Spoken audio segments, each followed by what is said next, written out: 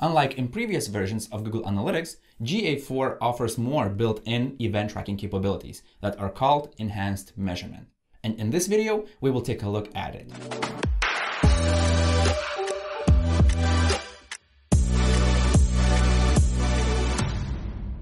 Hey, my name is Julius and welcome to Analytics Mania YouTube channel, where you can learn Google Tag Manager and Google Analytics.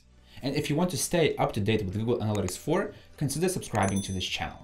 Enhanced measurement is a feature set introduced in Google Analytics 4. The main goal here is to allow marketers to get some additional data in the reports without the need of relying on developers or Google Tag Manager. Enhanced measurement tracks the most common interactions, such as scrolling, outbound link clicks, document link clicks, website search, and more. Let's take a closer look. If you log into your Google Analytics 4 property and you go to the admin, you should then click Data Streams in the property column and select the data stream of the website that is sending data to your property. So click it, and here you will see a section called Enhanced Measurement. So Enhanced Measurement basically is responsible for some of the additional automatic event tracking capabilities. There are several events that can be tracked automatically for you. So this means that you don't have to do that manually with Google Tag Manager or ask a developer to implement that for you. First, to make sure that enhanced measurement is enabled in your data stream, you should check this toggle right here. It should be blue if it is enabled. And then you can configure the actual events right here by clicking this gear icon. So click it, and right here, you can see that the page views cannot be disabled.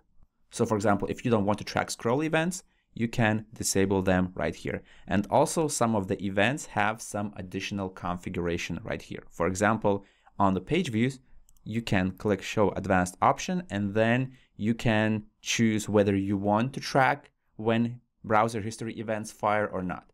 Browser history events usually apply for single page websites or single page applications, and they happen when the URL of the page changes while the actual page did not reload. So this means that maybe a visitor was moved to a certain part of the website, or maybe some content was loaded dynamically. The most important thing here is that there was a URL change, even though the page did not reload. But if you don't want to track these events, you can disable them by clicking this checkbox. Then speaking of scroll events, this event fires when a visitor reaches the 90% threshold of your page. Then we have outbound links. So outbound links basically are links that are clicked on your website and they redirect your visitor to another domain. If your business operates on several domains and you don't want to treat those domains as external resources or outbound links, you can close the enhanced measurement right here, then scroll down to the tagging settings section, click it, and then click configure your domains. In this list, you should enter domains that belong to your business, and those domains will not be counted as outbound link clicks. Also, this page is related to the cross-domain configuration, but let's keep that topic for another video. All right, so let's go back to the enhanced measurement. I will then once again click this gear icon right here. Then we have site search. If a visitor performs a site search on your website, and during that search, the URL of the website contains a certain query parameter, and that query parameter contains the search query, the actual search keyword that your visitor is using, then that can be tracked as a search event, and that event can be sent to your Google Analytics property. However, websites are different and their search functionalities are different. So the query parameter on one website might look like this. Here you can see that the search query is GTM and the query parameter is just one letter, which is S. On some websites, that query might be a letter Q, or maybe the word search or query or something else. So if you want to configure that query parameter and specifically instruct Google Analytics to keep looking for that particular parameter in the URL, you should click Show Advanced Settings right here. And then you should enter all the possible query parameters that are related to the search query on your website. So in my case, the query parameter S would have done the job, and you should separate each parameter with a comma. Then we also have video engagement, but that video engagement is only for embedded YouTube video players. And also those YouTube videos should have the JavaScript API enabled in the source code. And unfortunately, that doesn't always happen.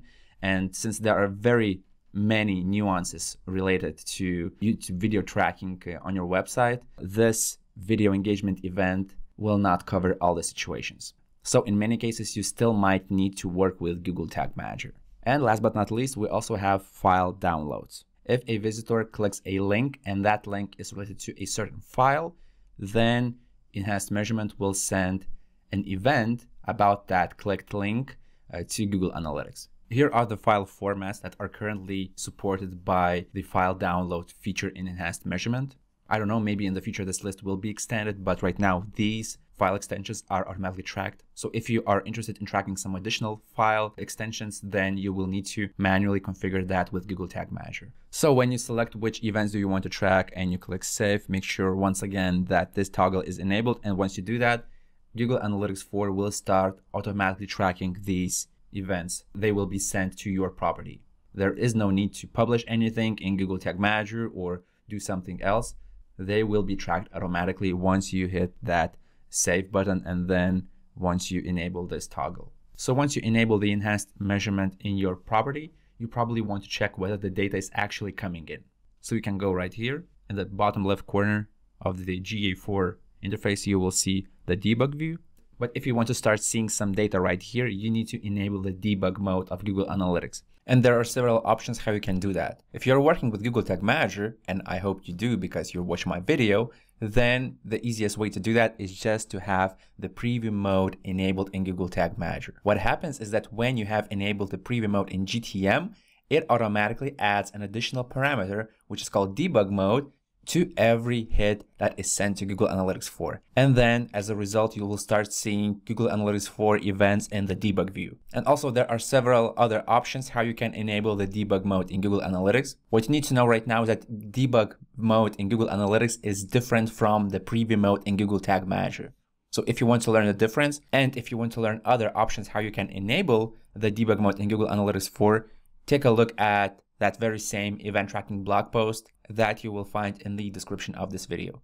And that was an introduction to enhanced measurement in GA4. It's a nice set of auto tracking features that saves us time, and we can focus more on other events that do require customization in the code or Google Tag Manager. If you found this video useful, hit the thumbs up button below the video because it helps me continue working on this channel. Also, if you want to learn more about Google Tag Manager and Google Analytics 4, consider subscribing to this channel. My name is Julius, this is Analytics Mania, and I'll see you in the next video.